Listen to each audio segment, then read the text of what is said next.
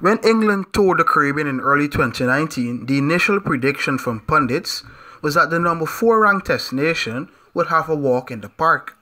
However, it was quite opposite, as they were greeted with a baptism of fire from a West Indies pace unit, which has developed into a potent four-prong attack. In the first test at the Kensington Oval, the number 8 ranked West Indies saw their paces produce a barrage of aggressive bowling, which left the visitors in tatters. They were bowled out for 77 in 30.2 overs, with Kemar Roach snaring 5 for 17. Different conditions, obviously, to the Caribbean. The ball does a little bit more in England.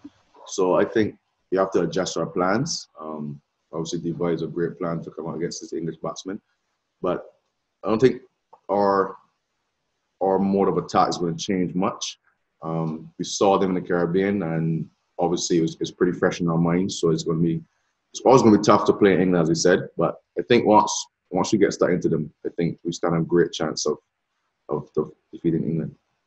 The 31-year-old Barbadian, who has taken 29 wickets in his last 6 tests against England, said the Caribbean creators should be applauded for the improved pitches, which has been a renewed interest in fast bowling. I think that goes greatly because of the pitches in the Caribbean have improved. I think the creators have done a fantastic job preparing bouncier and greener pitches, so it breeds more fast bowlers. We always had a history of fast bowlers. We just needed a pitch to bowl on. So I think that is kudos to the creators back home in the Caribbean. But yeah, I'm looking forward. As I said, with our bowling lineup, I think we've done a fantastic job over the last couple of years. And I think if we continue to work hard and obviously train as hard as we have been training, I think some great things are ahead for us. More so, West Indies head coach Phil Simmons is adamant his batsmen need to increase productivity and be more consistent to enhance their chances of toppling England.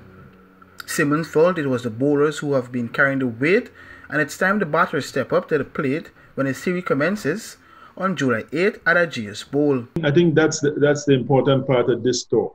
There's a lot of pressure on the batsmen to perform because the bowling unit has been carrying the test team for a while now, and it's something that we are harping on a lot.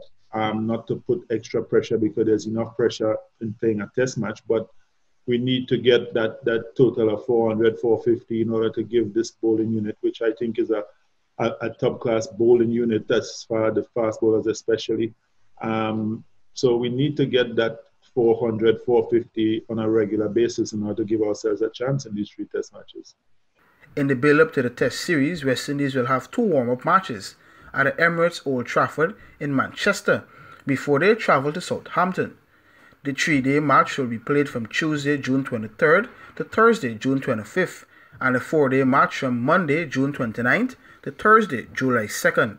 For the newsroom, Akim Green.